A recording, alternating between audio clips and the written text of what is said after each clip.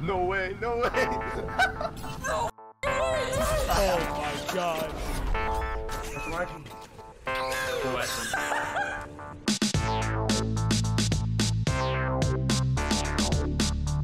At first glance, you might think that a hamster in the Overwatch cast would be a bit out of place, but I think after playing him, you're going to have a ball. Especially after a few easier heroes added to the Overwatch roster, it's very exciting and compelling to see one with such a high skill ceiling and high skill floor. And what that means is, very similar to a character like Doomfist, you're going to have a strong grasp over the moveset of Hammond, or else you are just going to feed and do nothing. That's why I think this guide is so important. We're going to be taking a look at the gameplay of both Jesus and Mendo, who streamed the new hero for hours on end, practicing the limits of the character's potential and showing us a lot of really cool tactics on how to make the most out of the character. We're going to go over the specifics on how to manage each of his abilities to maximize their potential in isolation, but to start, I want to give a general overview of what you should be thinking your role is as Hammond, or else you might be getting a little lost. If you approach Hammond as if he's D.Va, assuming that his primary fire is the best way to try to utilize what he does, you're going to be kind of missing the point. Hammond's playstyle is a bit of a mix of Winston, Doomfist, and a little bit of Tracer, but all of that wrapped into a new type of tank form, which takes the concept of dive tanks into a more specific direction. Hammond is about disruption, initiation, and zonal control, and that's what our main focus is going to be with this new character. If you're just picking him up, you might find his abilities to feel a little weak, especially with how straightforward getting kills with D.Va or Winston can be. Just jump on a target and it dies. Hammond is a little bit more tricky, but once you master his moveset, you can see that he can accomplish even more than those characters can if you put enough skill into him. Although jumping and flying as Winston and D.Va is very straightforward, it also has a smaller cap on its potential. And although your primary weapon is a little bit weaker than theirs is, Hammond's physical abilities can do more damage than theirs can. And very sneakily is one of the better CCs in the entire game. Yes, more crowd control. Sorry about that, everybody. And although generally speaking, Winston and D.Va don't struggle to go dive Widowmaker, she still has the ability to counter them, especially if she can land a headshot from far away. Hammond ducks his head hitbox and moves way faster than they can, making for him to be an even more devastating dive tank. However, he doesn't have any team tanking necessarily, other than the space he creates with his abilities for himself. This makes for the meta implications of the character to be a bit tricky, but we'll worry about that later and definitely discuss more in later videos. And for now, focus on how to make big plays with Hammond. This clip on Ilios Ruins to disrupt the oncoming retake is a typical example of the types of things you're looking for when playing Hammond, or Wrecking Ball. Just so we're clear, I'm going to keep calling him Hammond, alright? Moving on. Because you don't provide a shield, a barrier, or really any other supportive kit as a tank to your team, you have to get active in fights in order to control, boop, harass, and sort of dig your way through the team fight to try to find an exploitable target. And you see here, the strongest ability that Hammond has in order to confirm kills is Pile Driver, because it's one of the best set up crowd control abilities in the game. Normally we talk about knock back. This one has a knock up in a really big radius, which is probably the most important thing about it. Knocks everybody up in the air like bowling pins for your teammates to knock down, or of course yourself. This is the first thing that you're going to want to focus on learning how to do, because if you don't, you're probably not going to be able to kill anything, because the rest of his abilities don't do much damage, although you need to optimize them as well. Ideally, what you want to do is find a squishy target and land directly on them. And if you directly hit them, it can do up to 100 damage, which is a really big deal. That's half of a squishy's health bar, and you're CCing them into the air, making it easy for you to burst them down yourself, or to set them up for a teammate to do lethal damage as well. You can do the Pile Driver by simply just being above your target and dropping down. Keep in mind, it does pause you in air for a second, so it's not so great to escape. It makes your movement path a bit predictable, but it is your strongest offensive weapon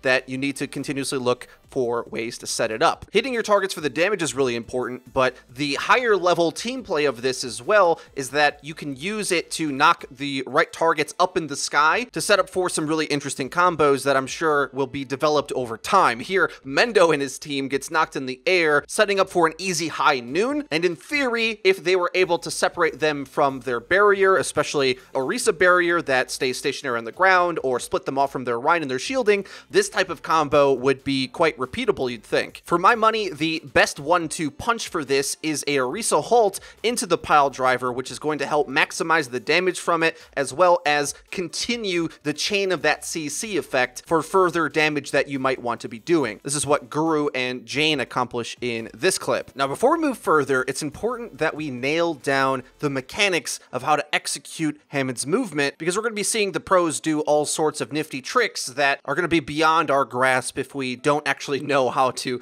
execute them ourselves. First thing, rolling normally gives you a significant speed advantage, but the real key is combining it with the grappling hook to speed yourself up. This gets you around faster, but also is one of your most important offensive tools, turning yourself into a bowling ball to knock into your enemies, to displace them, and to do a reliable 50 damage a pop into each one you hit. Not too complicated, you don't have to incorporate jumps or anything, just latch onto a wall and launch yourself forward, and as long as your movement isn't interrupted, you can keep the max speed for about a good second, allowing yourself to turn a little bit and direct your wrath against your enemies or wherever you need to go. Now, the next step to this is to launch yourself in the air by using the grappling hook at a higher angle or attaching onto a bridge or something, letting yourself swing and let her rip. You want to take some time to get comfortable with detaching from the environment so that you control when you start to launch yourself, because as you keep moving, if you stay tethered, you're going to continue down that turn, whereas a lot of times you want to actually launch yourself and get enough lift in order to get up into the air. Getting a lot of air is important because obviously high ground is just a big deal in general, but Wrecking Ball's best offensive move, Pile Driver, requires you to land on your opponent and does more damage if you directly hit them. So combining the swing to launch yourself to set up for Pile Driver is one of the best things you can do in combat. You'll see you only can activate Pile Driver when you're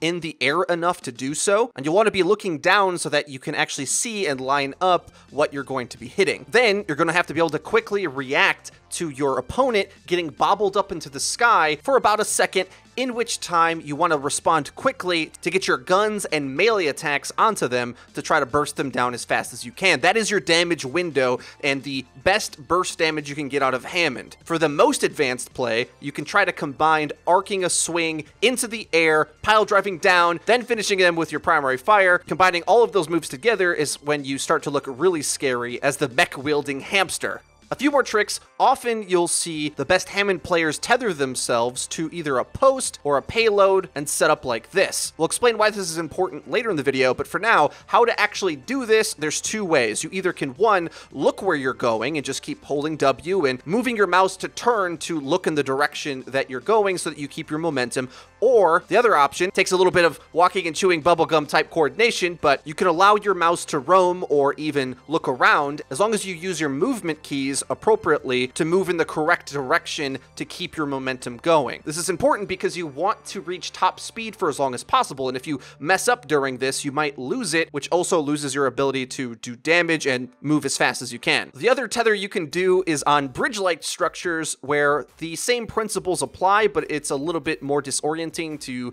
continuously fling yourself up in the sky. The same two principles apply. Looking where you're going helps you keep the momentum, but since that you're not simply on the ground but in the sky, it can be easier to throw yourself off and veer off into another direction. Not to mention, of course, as you start to hit stuff and abilities hit on you, you can get body blocked and disrupted anyway. But in any case, you'll want to practice both of these types of tethers because the better you get at controlling them, the more you could combine multiple hits to be able to take out an opponent like Mendo does to this Genji who dares to fight him inside of a closed room. Another major use of the grappling hook is to set yourself up for big spider pine flanks on the outside edges of the map. This takes a ton of practice, and the streamers I've been watching have been trying all sorts of different maps and locations, and even combining with speed boost in order to get even further distances to launch themselves on some major flanks. This entire skill set could have multiple videos on its own right, just like different rollouts with Doomfist. This is a higher tier of understanding the hero and something that the masters of Hammond will start to learn as time goes on. One last tip that I want to point out mechanically that you can do that I haven't actually seen the pros try to do, so I wonder if it either isn't good or they don't realize they can do this,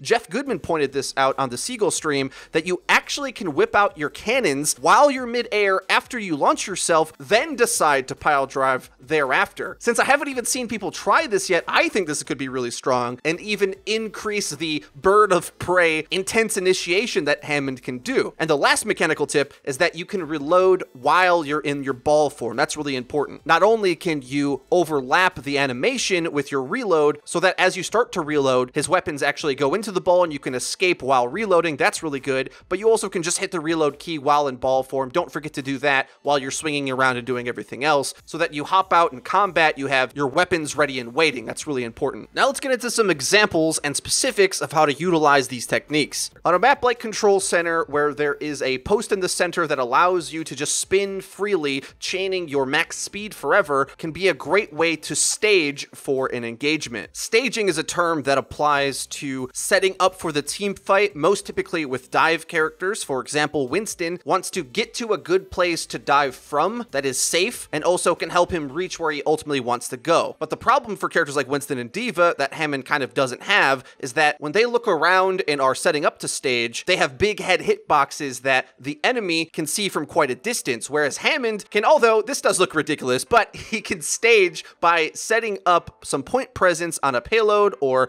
on the control point to use his hook, keeping him on the ground, maintaining his max speed. And when he has max speed and knocks into someone, it does 50 damage, which is quite important. If you're able to hit that on a couple targets or a key target and then initiate onto them, all of a sudden you start to get the type of impact that the other dive characters have a bit more naturally, where they slam into someone and start off that initiation a little bit up in the exchange of damage. And I can't stress enough, not only is it one of the best ways for you to get your reliable damage off, there's also the opportunity cost of it all that is a huge advantage for Hammond, because at any point he can detach from his swinging shenanigans in order to isolate a squishy target and go after them, and then while combining with his other movement and shielding ability, get the heck out of there. Now, it's not always going to be so simple that you have a bridge to swing under or a post to spin around. If you don't have any of those easy bits of geometry to use, you're going to have to get a bit creative on ways to launch yourself in the sky or to get yourself around, because if you're not enabling top speed to both move faster but also be a threat with your physical damage, you're really not going to get the full potential of what Hammond can do. Not only for damage, but also with presence in the team fight, being able to flow from attacking their backline to peeling back to deal with enemy flankers and squishies, or to keep yourself alive in a hectic team fight as you try to get away and avoid damage when you're getting focused. Most commonly, what you're going to want to do is set yourself up to actually be like a wrecking ball, swinging like a pendulum to really get some distance and oomph to launch yourself in the air, because of course pile driver is your strongest ability, but also there's a bit of a vertical advantage to seeing over the battlefield, picking out your target, etc, etc. Here we see J3 combine this constantly to get himself in and out of the fight quite fluidly, but you can even combine with Lucio's speed boost to get even more momentum to go for really long flanks. Gets himself all the way into the enemy's backline respawn, and when you keep using your movement like this, you have presence in every relevant battle in a way that other tanks couldn't dream of. And it's using his mobility this way that allows for the really good Hammond players to make space as a tank, because you go off and challenge these squishies to either outright kill them or zone them into predictable paths that your teammates can exploit. Now let's move on to more play-by-play, but this time a little bit more specific onto the decision-making of how Jesus moves in and out of the map, and what specifically he's doing to have such effect on the battlefield. It should be said that he was playing in customs for a lot of this, so he's not going up against the highest level competition in these games, but it's clips like this one on Gibraltar that can show you how he can doggedly pursue key targets on the perimeter or key parts of the map, especially when he sets up these really money grappling hooks. I think that is the difference between having impactful Hammond play and standing around a bit too much and being inefficient. Whenever a character has mobility power, it gives them options. And finding these key grapple locations that either get you on top of the ship or swinging from a bridge always gives you the power to either go back or forward even faster than the dive tanks could, because think about it. Not only is Hammond's cooldown faster, he also goes in ball form, which speeds up his run as well. It's this distance control that is the real kicker of what makes Hammond good. A key thing to point out, D.Va, when using thrusters, moves at 12.5 meters a second. Hammond just rolling is 10, and he can do it forever. Then you add that in with constantly grappling to and fro. It's like Hammond has the mobility presence of a permanent primal raging Winston. It's almost that severe in how quickly he can move across the entire map and be wherever he needs to be. Although I'm not a huge fan of him on defense, when the map has a very specific location like this, where the cart is going underneath, and the defense definitely wants to get on the high ground of the church here, these massive arcing grapples might as well be a teleport. As you go Sonic the Hedgehog mode, gotta go fast from their backline into your backline in the matter of a second. I think the team comps that will need to evolve in order to counter Hammond will either need the entire team to be mobile or to play in a more deathball style of way, because you can just see in these situations where the enemy DPS goes on flanks and abandons the backline, with his mobility you can change from killing the backline to saving yours before the enemy's flank is even properly set up. This clip on Li Jiang is one of my favorites because there's just so much going on in it. He doggedly pursues the Reaper to punish him on an outside flank. Keep a timer in the back of your mind to remember the 10 seconds it takes for him to come back, because as soon as the Reaper is trying to leave the choke, he's already able to challenge him again. Now, he doesn't take this duel. Reaper's actually pretty strong against Hammond, as he is with most tanks. You kind of have to zip around him like a Tracer would, so at that point he goes for this hilarious mad flank around the backside, but once he gets the drop on somebody, he's just so durable that as long as he hits his offensive abilities, he's going to get that kill, and you're not going to kill him if he has his cooldowns up. And the most brutal play is the swing back on this to punish the res. It's crazy how you can make it seem like you're retreating as Hammond and then go right back in with the swing back, and then in 2 seconds get back to the point. And although he's not a great tank, for a few seconds at least, he really provides some point presence with that adaptive shield. To further show this point, here's another clip from a different Li Jiang game that shows this process of really maximizing the movement to constantly find the backside of the fight. This honestly reminds me of Shadowbird's Genji play on Li Jiang in the Overwatch League. If you keep rotating with your movement to find the flank angles to force the enemy to turn around, it's a nightmare for them to push into a choke anyway. You can go from swinging to and fro to the left side, coming right back onto the point, clean up that mess, and then propel yourself right back out to deal with the stragglers as well. Really cool stuff, and just like how Primal Rage is quite difficult to get any use out of until you really learn the mechanics of it, the movement of Wrecking Ball is like that times 5. Now I'm going to discuss some downsides about Hammond, and the biggest one is that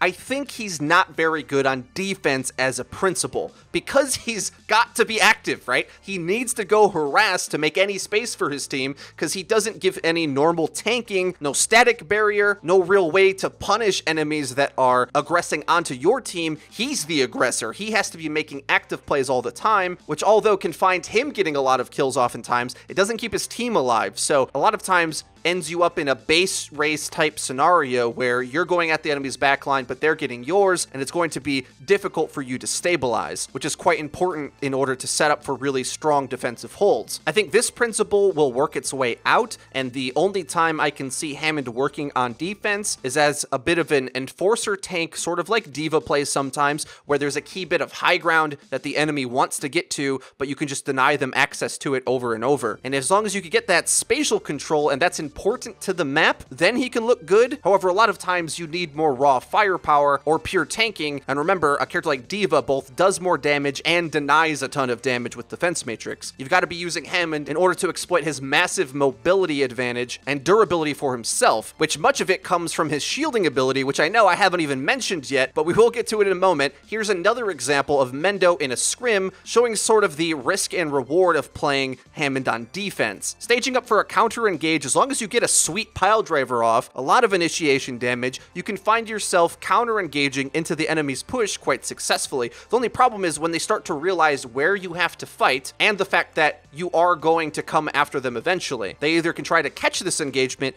or to avoid entirely the best places for you to fight. Holding first on Kings here looks promising until the enemy stops going outside where Hammond can do his pile driver setups, and instead they rush through the hotel where isn't the vast jungle jungle gym Hammond would prefer to be fighting in, kind of run past all the presence he has and gets on his team. And just by the nature of where Hammond wants to play and how he kind of plays for himself a lot of the time, he can't really do anything to stop this. And in general is going to be needing to set up for engages outside whenever possible because he's not going to operate well in chokes. He doesn't hold his ground that well either. He's a dive tank that needs to find those out in the open engagements, which you might think Winston and D.Va need too, but Hammond needs it even more because they have some tanking abilities that at least can do something in those different engagement types. Now, the last two abilities that I haven't mentioned at all yet, his shield and his minefield ultimate, will cover next. Adaptive shield grants 100 shielding by itself, plus 100 for every enemy that's in close proximity to Hammond. This means that it is indeed possible to have 1300 HP if you time it right. Yeah, that's incredible. Not to mention, it's shields, not health, actually. So the enemy doesn't get ult charge from shooting it, and Sombra, if she EMPs it, destroys it just like a Reinhardt barrier. So it is a barrier of sorts, but just for you. Now, there's a couple different philosophies on how to utilize the shield, and you might be thinking trying to do hard engages into their entire team so that you get the max value out of it and a ton of shielding. The only problem is, if your engagement is kind of dumb, the enemy is going to be able to whittle through even that much health, even though it sounds like an infinite amount. I mean, think about it. Hammond, as he sets up to use his weapons, is way slower than a Winston primaling, and we've all seen a primal raged Winston get melted if he engages improperly. So you aren't just going to be able to face tank all of the damage in the world, and what we've seen a lot of the pro players do is use it as a backup option when something doesn't work out their way, or they just know they're going to be taking extra damage, especially when the enemy thinks you're low and is going to try to change their target focus onto you. You pop the shielding to get the heck out. That's when it's going to look the strongest, as an escape tool, not necessarily as an initiation tool. That's not the biggest value of it. It's better to try to lure their attention towards you and use it to make a narrow escape. And here's a few examples of Jesus doing this. He's going in deep, actually trying to get on the window to flank the Widowmaker. Doesn't work out, but he's able to pop a few hundred health as he gets through this choke and rolls himself out of there. It's really hard for the enemy to focus you down after they've already done a few hundred damage to you because it takes a lot of their cooldowns and ammo, and a lot of that's going to be either reloading or recharging, so that big burst of extra health often is going to get you out of harm's way. Here we see him again try to go for a pile driver engage a few times, and his team starts to lose the fight. He's losing his momentum with his grappling hook, which makes this really hairy, but he's able to pop the shields just in time to give himself an extra burst of life to get out of the way. He was down at 15 HP here and hits it with 3 enemies nearby, giving him 400 health, running back to help charge his support ult. See, it's really the combination of using all those movement tactics we covered earlier in with these key moments to time the shield so that you survive without some health to come back to your healers, who are going to love getting more ult charge off of you. As you start to combine the really good movement mechanics to get yourself in and out of combat with your free durability button in the adaptive shield, it's going to expand the margins of error that you have and open yourself up to do even riskier plays, which I think you gotta do with Hammond, because if you try to play him too straight up as a normal tank on the front line, you're not going to get anything done. You have to be going for these wonky maneuvers in order to catch out your opponents, because he isn't as pound for pound effective in a brawl as any of the other tanks, quite frankly. Now, the last section, we'll talk about ultimate usage. There's a few simple ones that I think many of you probably have already thought about. Combining with EMP or Graviton Surge can set you up for some major wombo combos, but the ones that I think are a bit less intuitive is using the Minefield as a zoning tool to create a very favorable offensive engagement into the enemy team. Because of how aggressively you can just take whatever space you want, that means you can get your Minefield on the objective or on a key choke or whatever critical piece of ground that you want, which is going to make it impossible for the enemy to hold their ground or in some cases retreat. Now, there are some tricks you can do with this. The higher up in the air you are when you dispatch them, the further they'll spread. But in my opinion, I think on the objective, you'd much rather them clustered closer to the cart or the point. And when you combined with Hammond's ability to swoop in and out of the battle, using his mobility to have a lot of point presence, and these mines added into the mix and the chaos of it, it makes it really hard for any stalling character to stand a chance coming in to dance around the payload like a jerk when there's deadly mines all over over the place. There's a lot of question marks over how viable Hammond actually is, but I think this ultimate, with its guaranteed spatial denial, is so good that as long as you're able to satisfy the other skill components of the character, I gotta think that this will see a lot of play on a lot of maps, especially ones that are really hard to close out, because he just is so good at taking space and then denying it with the ultimate. Well guys, that's everything for this Hammond Advanced Guide. We've covered a lot of bases today, but there's still way more to figure out with the character. Obviously, I look forward to seeing how the top level players really expand the limits of what you can do with this character, because he's just so fun to play, and when you do get his impact off, it's just so much fun. If you enjoyed the video and you found it useful, please leave it a like. It really does help us out and lets us know that you're enjoying the content. And if you haven't already, please subscribe, because we upload each and every day, so you're going to want to hit the bell icon so that you get notified when our videos go live. Linked in the description is our Twitter, where we tweet out news, updates, and dank memes. That's been it for me. I've been FREEDO for Your Overwatch. I'll see you guys next time.